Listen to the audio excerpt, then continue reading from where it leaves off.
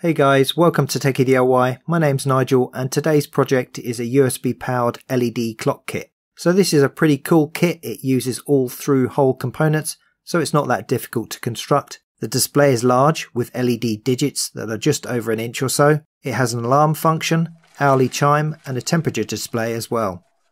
As I said, it's USB powered and a USB cable is included. I have it plugged into my office laptop and the clock turns on when I switch the laptop on, which I really like. The case is made from clear acrylic. It is optional, but I would highly recommend it because it looks really good. And you can also specify the display colour from red, green, blue or white. If you want to build your own, I've put a link in the video description and also a link from the eye symbol in the top right hand corner of the screen. So before we start building, let's have a look at how the clock works. This is a simplified block diagram of the circuit showing the main parts. At the centre there is a microcontroller which communicates with all the other devices and controls the clock functions. The clock display consists of 4 large 7-segment LEDs. There's a real-time clock chip which has a battery backup to enable it to keep the time when the power is switched off. A piezo buzzer alarm. For temperature measurement there is a thermistor. A light dependent or photoresistor is used to dim the display after dark. And push button switches for the user to set the date, time, alarm, etc.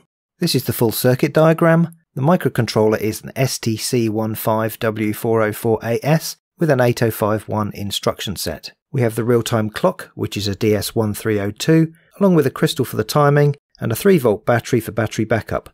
The real-time clock communicates to the microcontroller with a 3-wire interface. The microcontroller initially sets the date and time on the real-time clock during the clock setup phase and then subsequently reads the correct date and time from the real-time clock whenever necessary. This is the thermistor. Its resistance is dependent on the temperature. It's configured as part of a potential divider whose output voltage represents the temperature, and the microcontroller reads it with one of its analog input ports. These are 2 switches connected to the inputs on the microcontroller. The light-dependent resistor's resistance depends on the light level. It's configured as part of a potential divider and connected to an analog port on the microcontroller. This part of the circuit is for reverse polarity protection.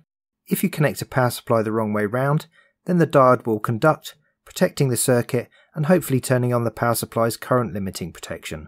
That's the theory anyway, but it's best not to try it. This is the piezo buzzer, which is enabled by the PNP transistor when the microprocessor output pin is set low. And these are the 4 7-segment LED displays with current limiting resistors. Each 7-segment LED display consists of 7 separate LEDs that can be turned on or off to represent different characters, and also an 8th LED to represent the decimal point. The 7-segment LED displays used in this project are what's known as common anode devices, which means that all of the positive sides of the LEDs are connected together in common. The common anode or VDD is connected to the positive side of the power supply. To turn on a particular LED segment, the corresponding pin is connected to 0 volts or ground. If it's connected to positive, then the LED segment is extinguished. In the circuit, the pins of the 7-segment LED displays are connected to 8 outputs on the microcontroller, and by setting the pins high or low, different characters can be displayed. With 8 outputs required for each of the 4 displays, 32 output pins will be required on the microcontroller, which is not possible. So an approach called multiplexing is used, whereby all the corresponding pins for each of the 4 LED displays are connected together, and then the common anode or VDD of each display is individually switched by 4 separate outputs on the microcontroller. This uses a total of 12 outputs. So the way that this works is the microcontroller switches on one display at a time in a fast repetitive sequence. Each time that it enables a display, it sets the LED segment pins for the character to be displayed. The human eye's persistence of vision means that the displays appear to be on all of the time. To switch the displays, they are each connected to the collector of a PNP transistor. The power input is connected to the emitter and the base is connected to the output of the microcontroller via a resistor. When the output from the microcontroller is high, the transistor does not conduct and the display is extinguished. When the output from the microcontroller is low, the transistor does conduct and the display is enabled. Finally, it's worth mentioning that the circuit diagram shows a set of components including a relay, most of which are not included with the kit, and they don't actually do anything, so you can just ignore them. So let's have a look at the parts. First of all, the printed circuit board. This has a silk screen showing where all of the parts are to be located. The majority of the components will be soldered on one side and the LED displays on the other. There are some 10 kilo ohm resistors, 4.7 kilo ohm resistors, and 330 ohm resistors. All of the resistors in the kit are labelled, but it's a good idea to check them with a multimeter set to the resistance range. There are some 22 picofarad capacitors and 0.1 microfarad capacitors. A diode, the stripe indicates the cathode or negative side, a light dependent or photoresistor, a crystal, a thermistor which looks very similar to the diode but doesn't have the stripe, sockets for the integrated circuits, an electrolytic capacitor. The striped symbol on the side indicates the negative lead and the positive lead is normally longer. Some 8550 PNP transistors, a piezo buzzer, the positive side is shown on the label, a battery holder and 3-volt battery, 2 push button switches, a power jack, 4 7-segment LED displays, an SDC15W4048S microcontroller and a DS1302 real-time clock chip, a filter to increase the contrast of the LED displays, a USB cable to power the clock, and finally the parts for the case. These come with a protective covering which has to be removed before assembly. So onto the kit assembly itself. First of all, I'm going to install the two 10K resistors. The component positions are shown on the PCB silkscreen and also on the diagram supplied with the kit. I'm soldering the leads with a 50 watt temperature controlled iron and then cutting the leads off flush. And then 8 330 ohm resistors.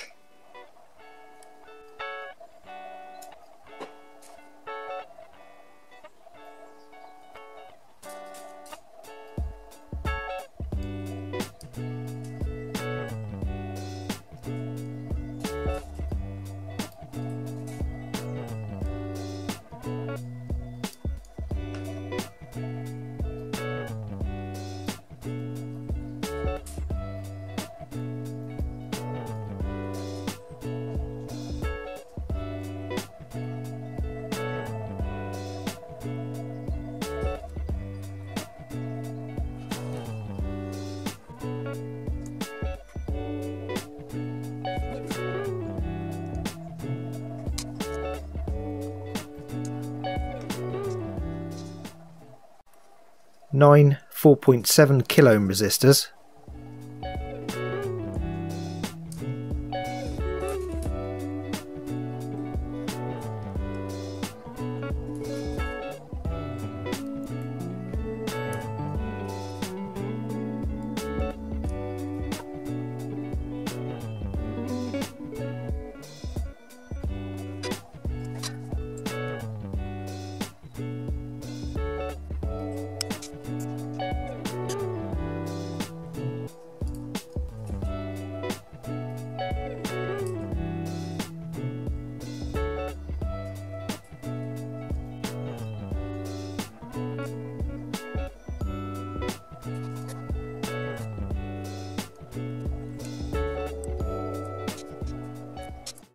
Then we move on to the 22 picofarad capacitors. These are the ones associated with the crystal for the real-time clock.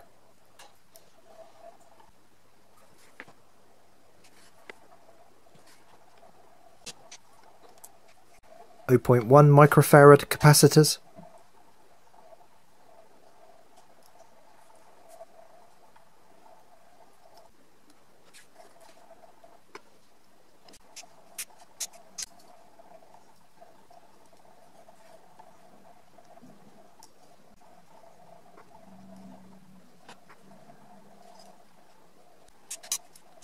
Then the diode. We want the lower of the two diode positions marked on the silkscreen, and also to make sure the diode is oriented in the correct direction, following the stripe marked on the silkscreen.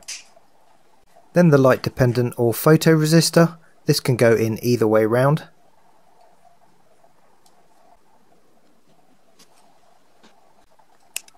The crystal.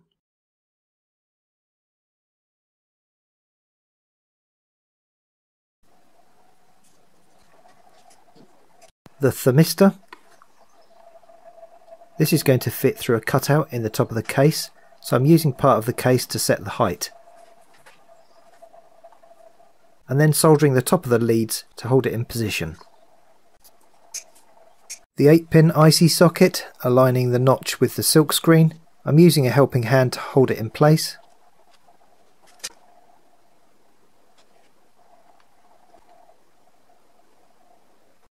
then the 28-pin IC socket.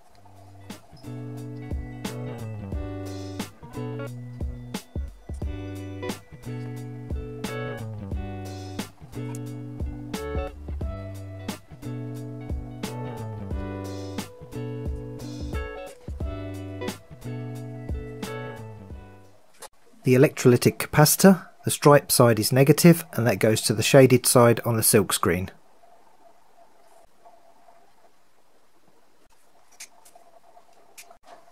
Now the transistors.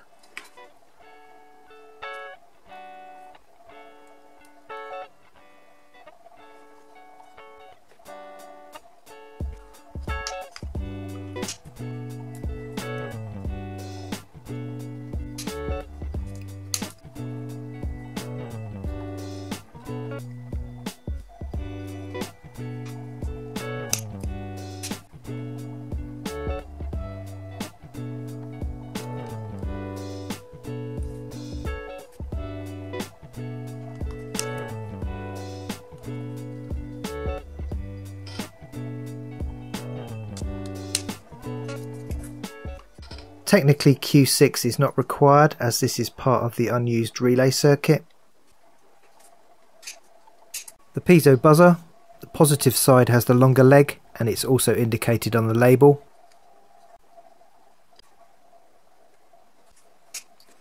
The battery holder. I'm tinning the pads and the contacts first before soldering it into position.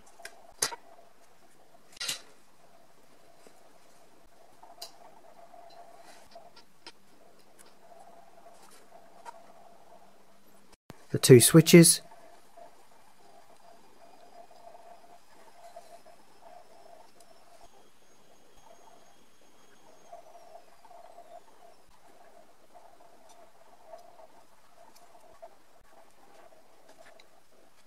and the power connector.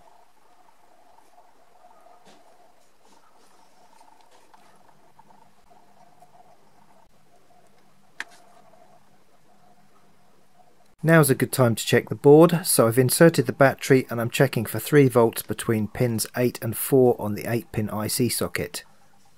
And I have plugged in a USB power supply and I'm checking for 5 volts between pins 12 and 14 on the 28-pin IC socket.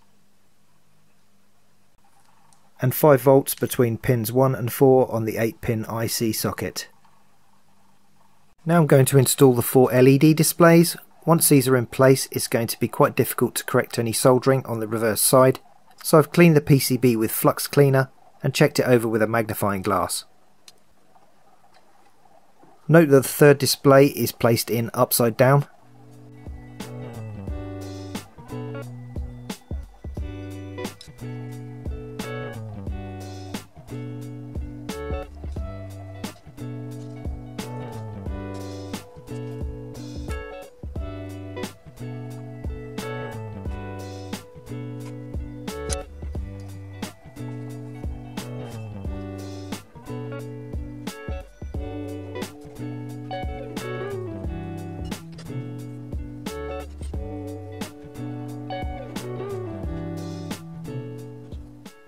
Finally, we can insert the DS1302 real-time clock chip into the 8-pin IC holder. To make it easier, I aligned the pins beforehand using a breadboard, and then the microcontroller into the 28-pin socket, in both cases making sure that the notches on the ICs were aligned with the notches on the sockets. The next job is to construct the case. These are all the parts, and this is how you put it together.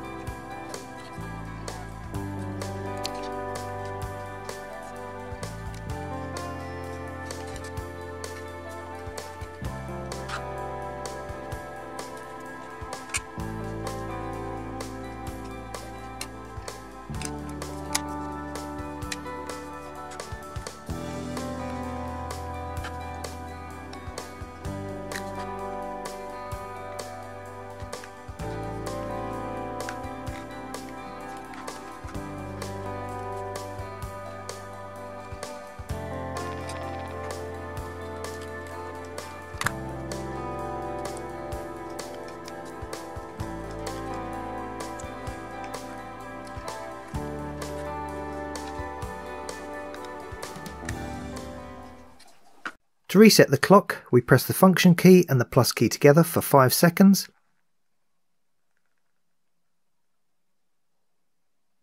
It displays 7:59, and then 5 seconds after that it displays 8 o'clock and bleeps, and that's it, reset. To set up the clock, we press the function key and then adjust the hours with the plus key. Press the function key again to set the clock minutes and adjust the minutes with the plus key. Repeat this process for the alarm hours, alarm minutes. Press the function key again and use the plus key to turn the alarm on and off. The starting hour for the hourly chime, the finishing hour, and turn the chime on or off.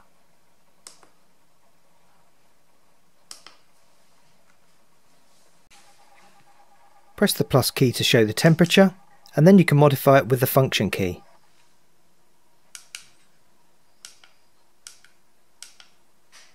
Press the plus key to show the date. Press function to modify the month. Adjust the month with the plus key.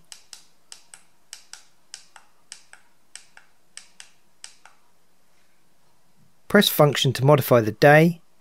Adjust the day with the plus key.